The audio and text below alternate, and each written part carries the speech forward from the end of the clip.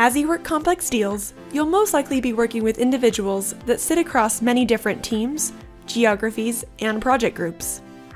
Organizing these groupings makes it easy to understand how those individuals relate to each other, which is critical to winning the deal, especially when managers and other team members are viewing these account maps. To create groupings, click on the gear icon in the top left corner labeled Shapes. Find the Flowchart Shapes library and ensure the checkbox is marked. If not, check the box and then click Use Selected Shapes. Scroll down on the left side of the canvas past your Salesforce contacts until you see a shape library called Containers. Here you'll find a selection of containers that you can drag and drop onto the canvas. For example, let's say I want to show the marketing team a prospective customer.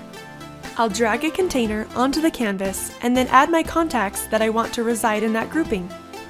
Keep in mind that by default, everyone within the container will follow when you move the container.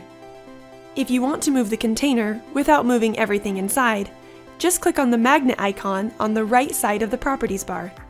This will toggle the magnetic element of the container. As a tip, there are lots of different things you can do with these containers.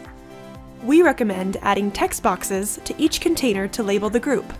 You can find text boxes in the shape library called Standard. Drag and drop a text box anywhere on the canvas, edit the text, and you're good to go. Color coding these containers can also help you visually distinguish groups from one another and gain better understanding of the deal. Click on the container, select the paint can in the Properties bar, and select the color you'd like to fill the container. And there you go! Now you're ready to attack this deal and close the sale. But this is just scratching the surface. There are plenty of other features that can help you get the most out of your account maps. Check out our other Lucidchart tutorials to learn more or subscribe to the channel.